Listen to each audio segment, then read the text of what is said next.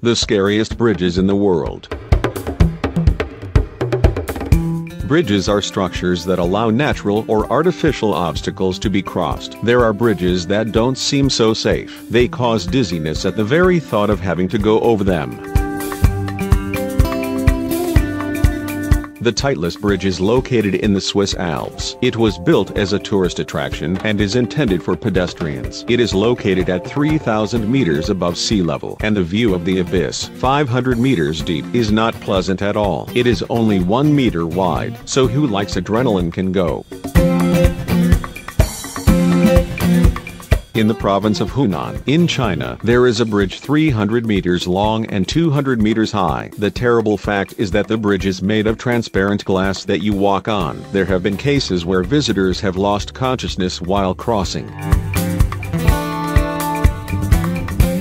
The famous Drunk Bridge in Norway seems disturbing at first glance. The dramatic shape will worry even the best drivers. This is the so-called Atlantic Road that connects the Romsdal and Averoil peninsulas. At a time when the sea is rough, the waves are lapping the bridge, so the ride can be wet but also quite uncomfortable.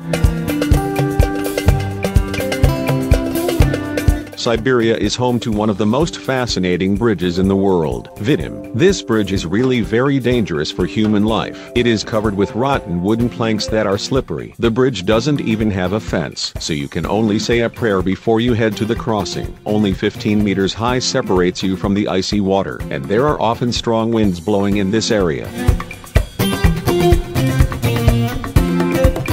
There is definitely no shortage of adrenaline shocks in Japan. Thus, the Ashima Ohashi Bridge causes a horrible sight for the one who finds himself on it. You get the impression that the car you are driving will simply take off when descending from this head-scratching structure.